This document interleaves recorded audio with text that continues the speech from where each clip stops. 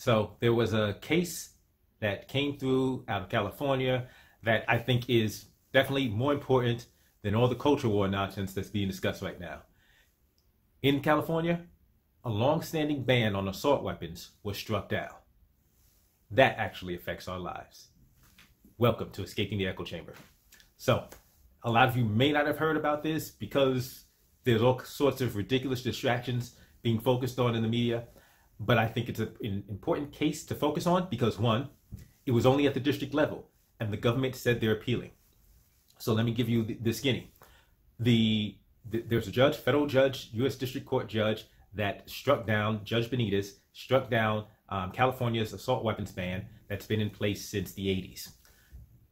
He says, in fact, he talks about the AR-15. Now, if you remember the AR-15, if you think about the AR-15, if you've heard about the AR-15, it's what the media likes to call an assault weapon. And it's not just the media, politicians will call it assault weapon, and there's no actual definition for an assault weapon. It's a rifle.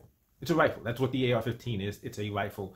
But they create the impression, they're using this word assault rifle to create the impression of an automatic weapon, which the AR-15 is not. So they're creating the impression that people can, and you'll see this on social media, in discussions with individuals who are supporting gun control. They'll be talking about AR-15s and oh, you could just pull the trigger and fire 100 rounds in a second. And it's no, that's not what an AR-15 is. It's a semi-automatic rifle. Stop it. But these are the kinds of images, the imagery that they want to put in people's heads because it's propaganda. That's what the media does. The media is a propaganda arm for the government. So you have your right-leaning propaganda arm, you have your left-leaning propaganda arm. And your left-leaning propaganda arm is trying to push certain policies that the left wants. Now, the right-leaning propaganda arm will try to push certain policies that the right-leaning politicians and wing of the government wants. Ultimately, they all want to infringe on our freedom. That's what we need to be paying attention to. There are a handful, potentially, of politicians that are actually in office that will stand up against this. But you got to realize, if they're actually standing up against infringements on our freedoms, on liberty, the parties, the rest of the apparatus will descend upon them and say, you got to go. Push them out, primary them, or whatever. But the AR-15 was one of the main topics, and Judge Benitez talks about how the AR-15, he uses an analogy to a Swiss Army knife. Whether or not I understand or even agree with the analogy, hey, it's a tool of self-defense. It's a firearm. It's a weapon, and that's what the Second Amendment is supposed to protect: the right of the people to bear arms, not just certain arms, not just the arms we like, not just the arms that we feel at any given moment are appropriate. Because make no mistake about it, the proponents of gun control will talk about, hey, this is crazy. We just want common sense gun control. Define common sense. Define common sense. And so once you define common sense, they'll say, oh, something reasonable. Okay, is that static? Because at one point, common sense gun control meant no automatic weapons. Okay.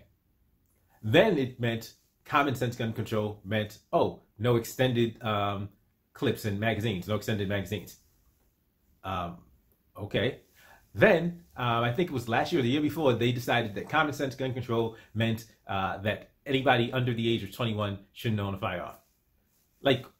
See how this keeps creeping, the definition keeps expanding, because common sense gun control, saying common sense laws doesn't actually mean anything. It means whatever they want it to mean at whatever time. So at today, common sense could mean, okay, we want to get rid of AR-15s. Tomorrow, common sense could mean, there's still shootings. We need to get rid of handguns. And then eventually, common sense gun control could mean, you know what? People shouldn't have shotguns either. So that's why it's not just disingenuous, it's a flat out lie when people are talking about common sense gun control, because it means anything and everything that people want it to mean. It's a definition that is so vague and overbroad that it has no confines. There are no confines of its limits. There are no limits to common sense gun control. However, guess what? There are limits to the government's power and the government's ability to infringe on people's rights. The Second Amendment sets those limits.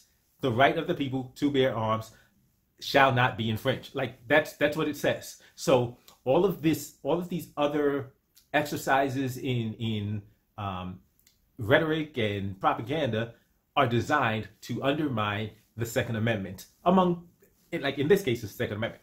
The government will consistently try to undermine all of our rights, but right now, specifically speaking about the Second Amendment.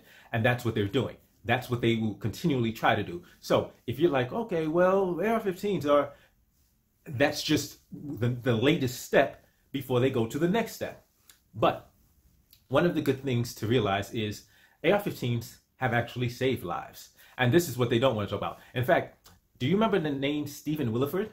Stephen Williford was a gentleman in Texas where there was a church shooting where 26 people were killed.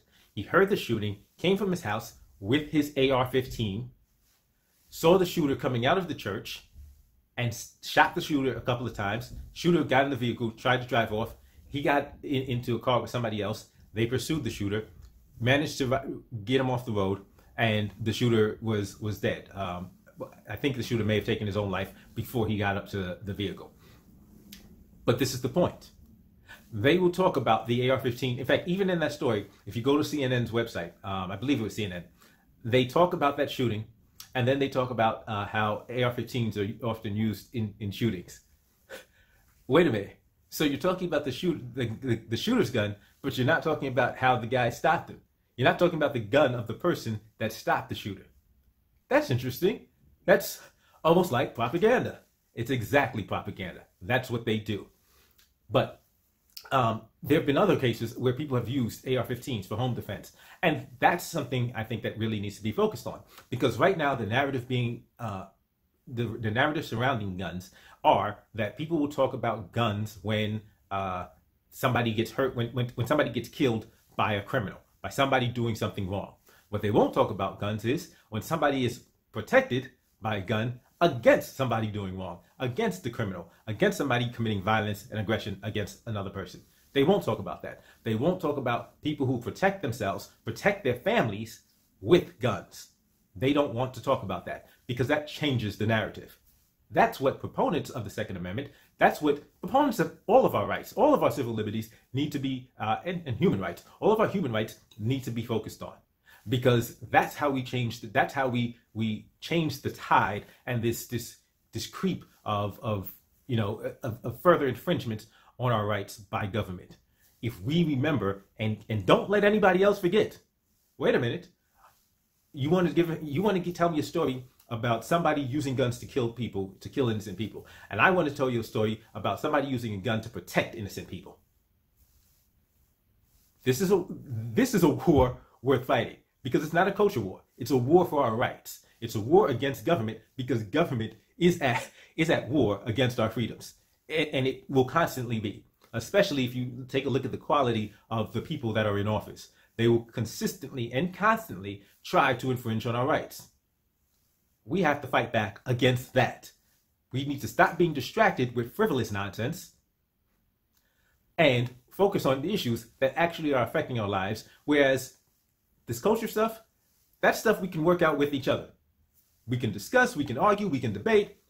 But if we need policy, if we need things to change in the government, we need to be focused on restraining the government to its confines. And that's what the Constitution is doing, especially the Bill of Rights, of creating a barrier and a confinement of what government is allowed to do.